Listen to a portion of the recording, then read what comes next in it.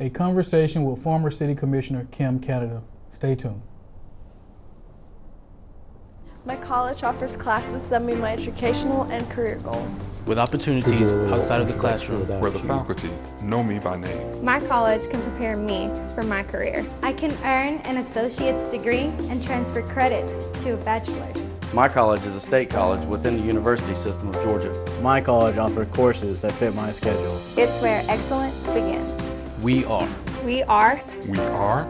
We are GHC, Georgia Highlands College.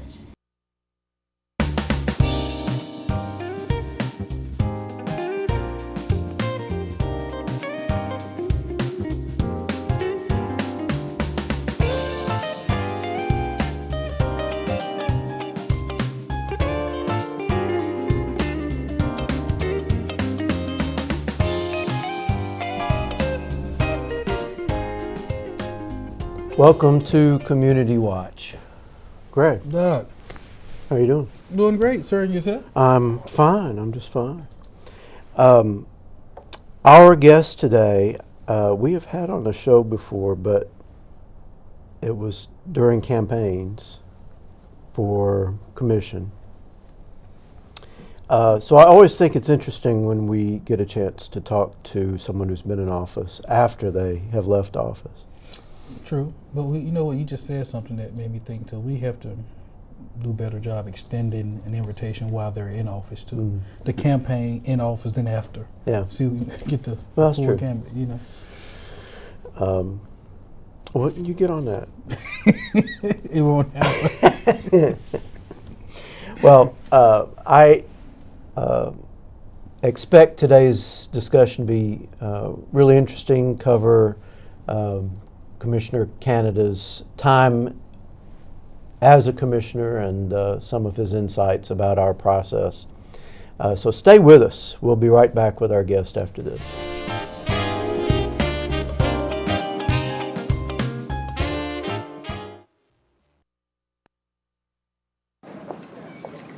Hi, may I please have an application? Thank you.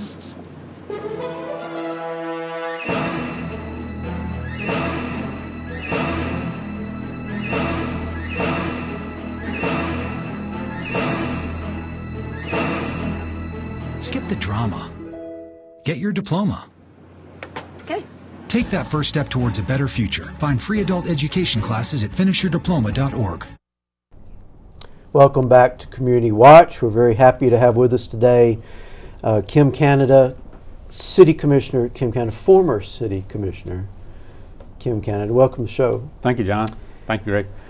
So you have been out of office 2 weeks? Since January the 11th was the actual last day is when the new ones took their oath of office was my last day. And you mentioned while we're waiting to begin today that actually the day we're taping this is your first meeting to miss. It's my first day that in 12 years that I'm not at a commission meeting on the regular scheduled commission meeting.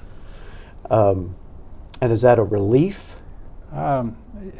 I think the relief came from me when I made the decision to retire. And when I gave my little farewell speech on the December 28th meeting, which was our actual last full meeting, I told the public that was there and some of the staff and everybody that I know at some point in my career, at some point down the road, I'll be asked what was the most difficult thing I had to do as a commissioner, and I told them that night saying bye was the most difficult thing I've ever had to do as far as my term as a commissioner, because the people are who you enjoy being around, and being a city commissioner isn't as bad as what some people perceive it to be, is where you get phone calls in the middle of the night or people's calling you all the time, upset about this or upset about that. The city has a great mechanism in place, and for it ever to get to a commissioner, it's a all the processes have been gone through and somebody hadn't really got satisfied. So for me in my 12 years, my phone never rang that much after hours, and never was cornered in buildings to say, hey, I'm not happy with you, but I always did take time to respond to everybody whenever I did get those and try to take care of it. But I'm curious now,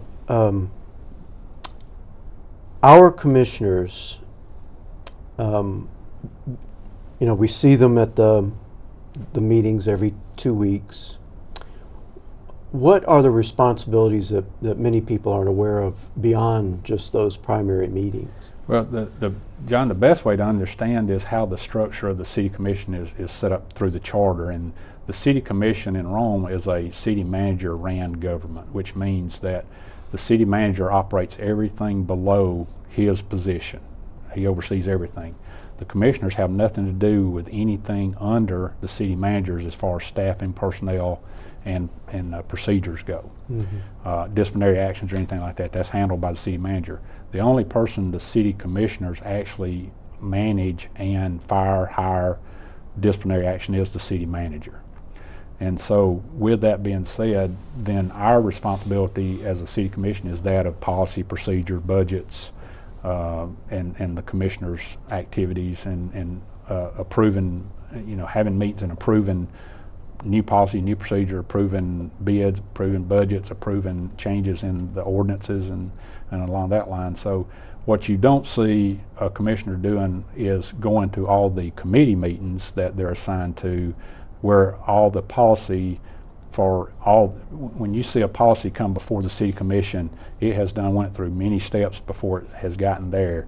Mm-hmm. And those steps involve 2 to 3 commissioners at each step that's not there, you know, that's at a committee meeting developing that policy or that vote or that ordinance or a budget request item that needs to be voted on or a procedure to move forward on that has developed that. So it may have been going on for 6 months, 9 months, 3 months or whatever to get in development before it ever comes to the commission. And in that, like there's, I wish I could tell you exactly how many committees there are. Each commissioner serves on about, outside the commission, the 2 commission meetings that you go to each month, each commissioner serves on at least 3 or 4 committees where they have to attend meetings throughout the month, and those meet once a month. So you have those committee meetings to go to, which last anywhere from an hour to 2 hours. Then you have your, what I call community invitations, where you are invited to other functions in the community to be the ambassador of the city for the commissioners. And also you have emails that people are sending you questioning and asking questions and then responding back to staff, the city manager, to other commissioners, to the public, and then phone calls. With the technology, phone calls have become less and less and emails have become more and more, which is a good thing because it gives you time to sit down and think about.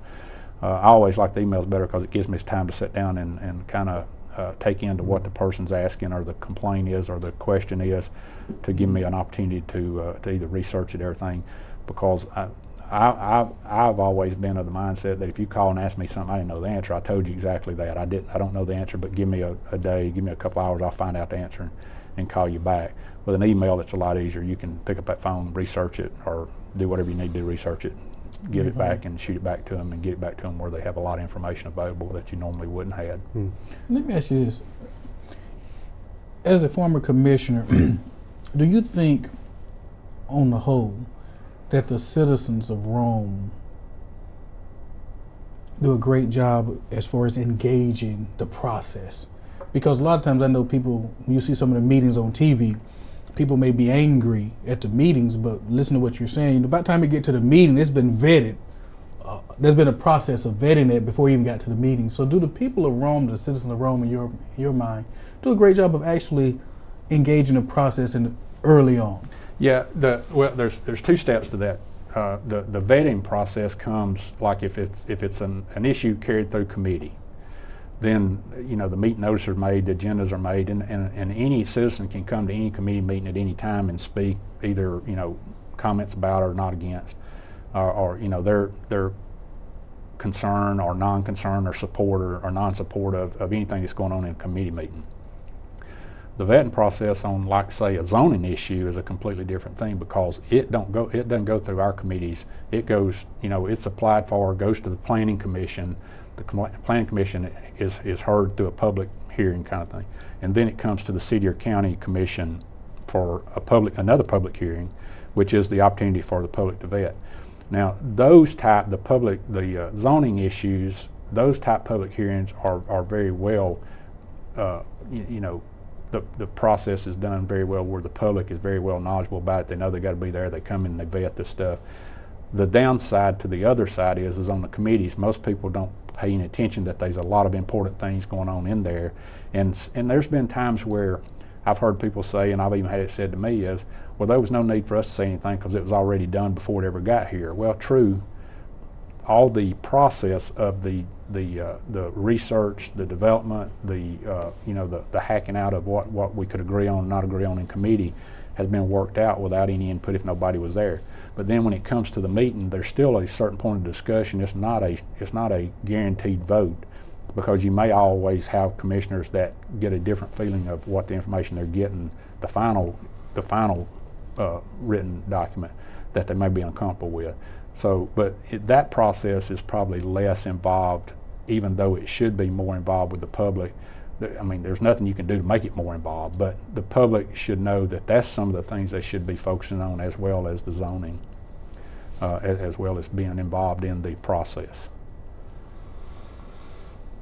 You know, hearing you talk about the committees and other responsibilities of a commissioner, is it possible for a commissioner to maintain a career outside of being on the commission? What I was thinking. Well, I have. Yeah. And I'll say this: the role of the commissioner has never been a full-time role, although it turns into a full-time role, and it turned into a full-time role because for me and for the other commissioners, because of what you feel is you have to do to get the things, you know, to get things done that you need to do. You have to involve more time than what a part-time could be. That's not to say that, you know, I didn't go every day to the commission. They may be 2 or 3 days in a row. I never had to deal with anything at the city, and then all of a sudden I get hit and have to be doing something 2 or 3 days in a row to get it taken care of, or following up on it and everything. But the opportunity for doing the commission and still keeping a full-time job is possible, as long as your employer is good with it, because the convenience is not. It's not a convenient schedule by any means. You can't just say, okay, well, we're going to meet for your convenience or this convenience. You got to keep in mind there's public involvement. You got to try to make it where they can be there. You got staff people that have to be there, that you want them there during their normal hours. So all the committee meetings are done anywhere between 7 o'clock in the morning and 4 o'clock in the afternoon. So anywhere in that time frame, there's a committee meeting going on. Commission meetings are always after 5, so if you got a 9-to-5 job, getting to a committee meeting is not bad. But then when you involve all the other small things, like sometimes you have to go talk to people, and you have to do that at their convenience, and then they may not be home at 2 o'clock in the afternoon. They may not get home to 7:30 at night, so you've got to call them and say, hey, I'll come by there then. So it's not, I'd say it's not for everybody's job or job description that they have where they currently work full-time that it would work, but for some it does work out. And for some, you know, for some companies, they like the fact that they have a person that's a commissioner that not gives them an edge by any means, because there's no commissioner going to give you an edge, because nobody wants to go to jail. So everything's done fair and above board. But it does, you know, some people like the fact that they have a commissioner or an elected official that works for their company and are flexible with how they can go to the meetings if it's understood up front. Yeah. Well, I would think, though, even though everything is done up on board and is fair, but still just having a commissioner that works there, you have insight. I mean, stuff that I may not attend a meeting, but you clearly have somebody that's a commissioner. You clearly have more access to insight of what's actually happening, which I would think would be great just to be able to say, hey, what did happen, or what's going on with something like that. So I can see how some companies would like just to be able to have that access of information. Yeah, it gives you too. I mean, not just from a company standpoint, but you and I think y'all have done this long enough that it wouldn't surprise you, but you'd be surprised how many people in the public don't understand the process enough to think that, oh well he or she's on the take, because they already had made a decision before they ever got here. You know, what I've always told them is there's certain things I can do by law and certain things I can't do by law. And if I can't do it by law, I'm not going to do it, because I'm not going to jail for anybody. And if it's by law I can do it, and it's in the best interest of the city, and it works out for the city, then that's the way I'm going to do it. You know, and that's what you elected us for, is to do it in that manner. Well, we're coming up on a break here. Stay with us. We'll be back with Kim Canada right after this.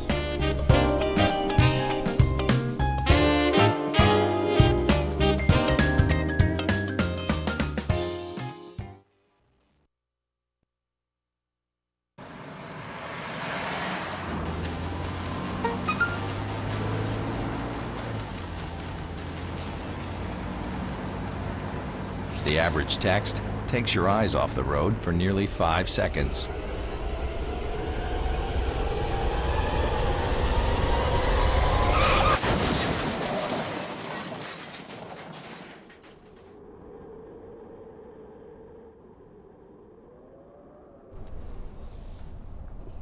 Welcome back to Community Watch. We're having a conversation with Kim Canada, who has up until very recently been a Rome City Commissioner.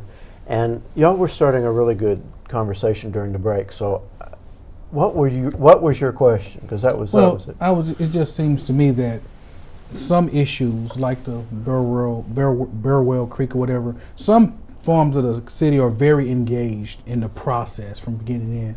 But then it seems like there's certain segments of the population that come in at the end of something and they're not engaged early, and it just, but that's, at that point, it's nothing really the commissioners can do. That the process has been going on for months. Mm-hmm. And so I was just wondering, Mr. Canada, is that, is that kind of common, that some issues just kind of no one's involved, and then all of a sudden it's time to vote, city commission meeting, everybody wanting. That's the worst situation that we can encounter, because every meeting is open, every meeting is advertised, all things are very transparent. But you're right, you do, and it's usually in zoning. Either in zoning or planning, or zoning is the big one. I mean, because you can have, when you see the little zoning sign out in an area that there's been a zoning request to change this, well, that's the trigger for the community, or the person sees that sign to pick the phone up, call and say, hey, what's going on here? And okay, you call, they explain to you exactly what's going on. At that point is when you need to get involved. And that process, you can vent your frustrations, you can vent your concerns, or you can vent your support. And so at that point, you're in the beginning of it. Where we have the biggest issues and controversy with zoning or any kind of thing goes on is that group that gets involved late, long after the foundations have been done, long after all the agreements have been done, and long after anything can be reversed. But then you're made to feel like you are doing it to go against what everybody else is wanting. The Burwell Creek's a good example. I mean, we had been working on that for 7 years, but it was this last year that the group got actively involved in wanting changes and didn't feel like they'd been involved in the process.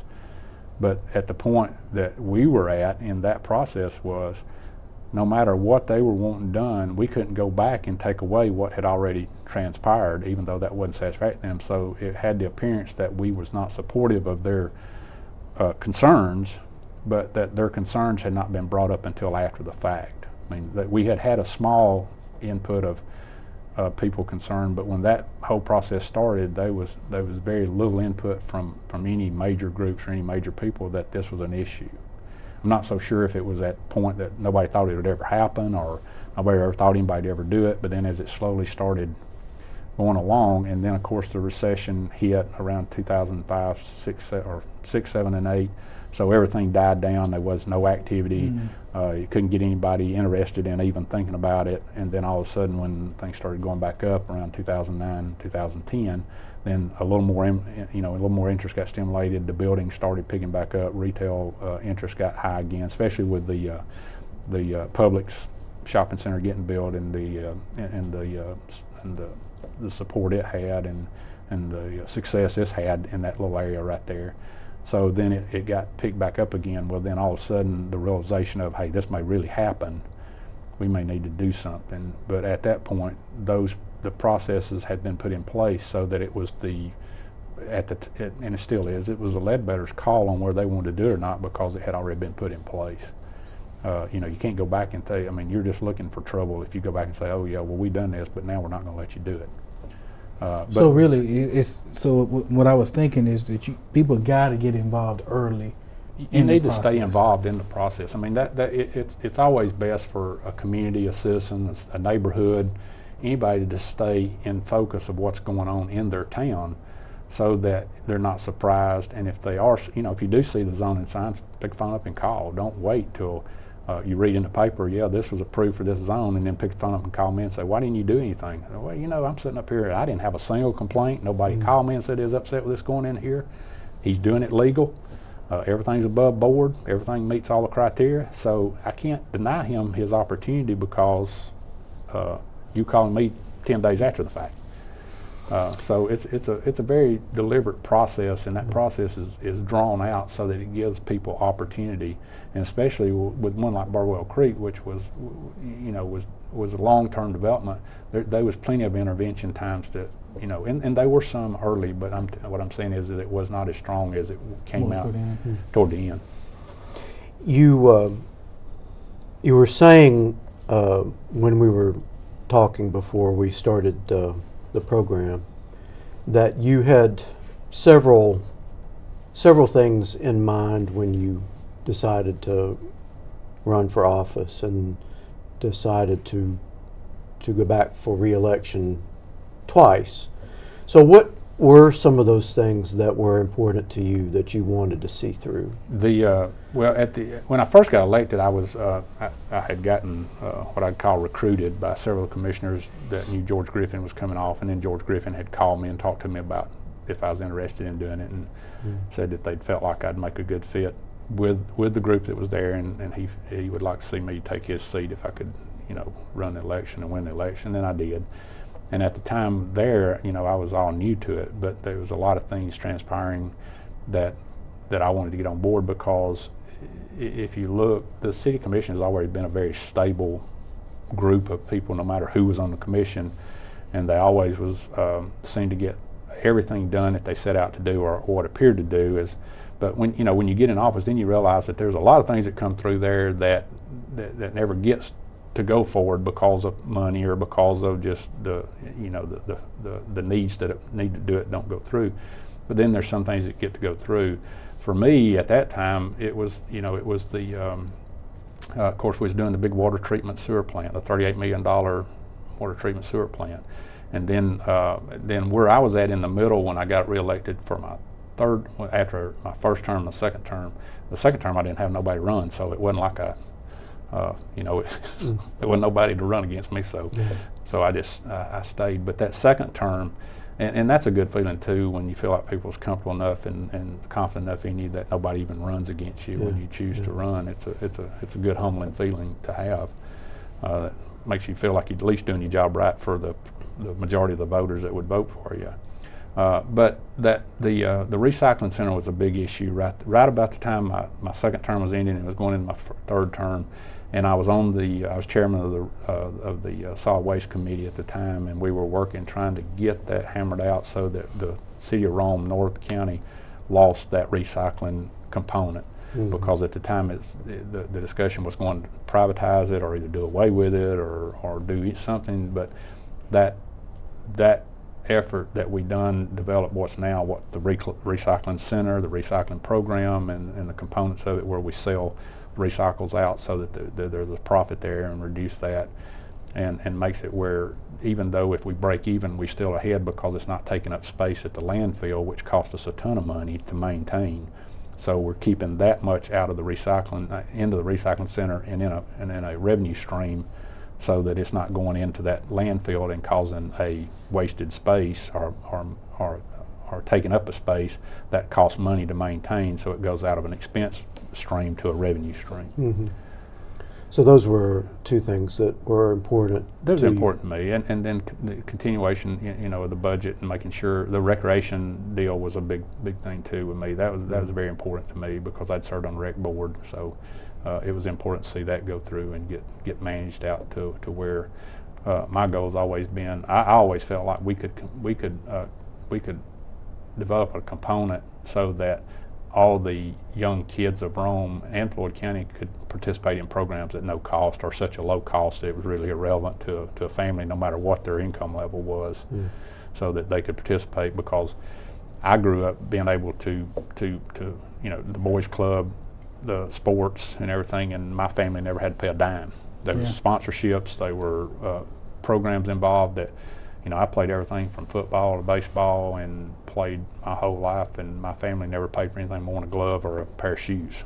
You know, the hats, the balls, the bats, uniforms, everything was paid for by sponsors and programs. And so I just felt like that's a great component to encourage kids to get out of the house and to give parents an opportunity for their kids to see there's another side of life other than a video game or sitting in a house not getting any exercise, and give that incentive, because maybe that parent can't afford a you know, $100 pair of basketball shoes and then another $100 to get them to play.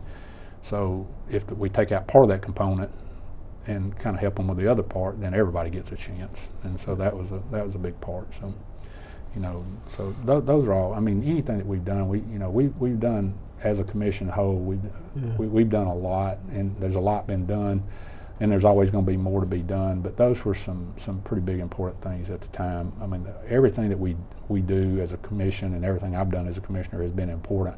But I just put a little higher marks on those as things that were important for the community for the long term. So is there something, a project or something either that did not occur, or that you think the city still needs to work on, something that wasn't completed? Oh yeah.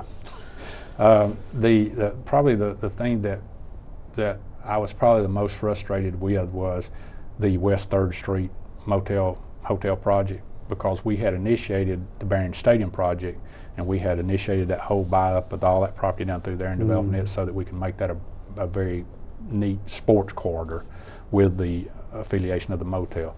It's 7 years later and we still don't have that motel there, and that was one of the projects that I started with and left, and it's still not done. And if you know the meeting tonight, they're still discussing the funding mechanism for that motel, and it was there the whole time. So that's one project that I continuously are on the phone with the other commissioners about supporting and encouraging them to move forward with it and to stay on them and get it done, because that is a very big component of that corridor right down through there to give benefit to not only the Forum but downtown and off of downtown now all across the river on that side, to encourage that growth on this side of the river of 5th Avenue and West 3rd. Well, we're coming up on another break in just a few seconds here, but we'll be back. So stay with us, don't go away.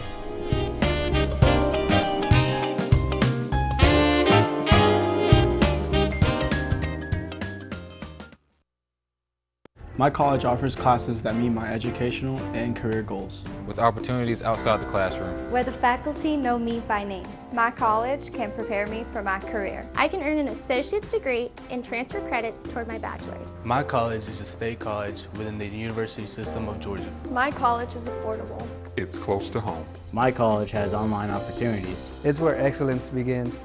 We are GHC, Georgia Highlands College. Welcome back to Community Watch. We've been having a conversation with Kim Canada, former city commissioner. I don't want to run out of time without saying thank you. Thank you for the 12 years of service, and for always being available to us when we called. Y'all called a lot. Yeah, yeah. Well, I didn't just mean that. Yeah. The big us, but us too. But John will tell you, he always got a phone call. I wonder, moving forward, if you would be willing to visit us periodically and kind of give us a insider's track on stuff. I feel like this is my exit interview from the commission.